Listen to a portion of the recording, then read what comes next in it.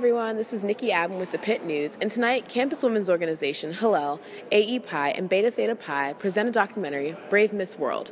Following the documentary, they'll discuss sexual harassment issues on campus. So let's check it out.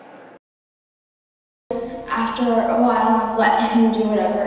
Did you file a report? No, I didn't. They said that if I wanted to, I could press charges, but that it would probably be more painful for me than it would be for him. Hi, I am Susie Hinkle, and I'm the Vice President of the Campus Women's Organization, and we helped to plan this event because it relates to sexual assault, which is a major platform that the Campus Women's Organization fights to advocate for and educate about and to take action against.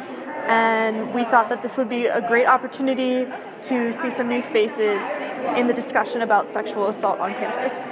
Well, I think first of all, fighting sexual assault and rape culture starts on the personal level. So having a zero tolerance policy for humor that might involve sexual violence or domestic violence, and creating a culture of consent around you and letting that spread to your organization, like the board of your organization, the general members of your organization, and then just spreading that around campus is really important.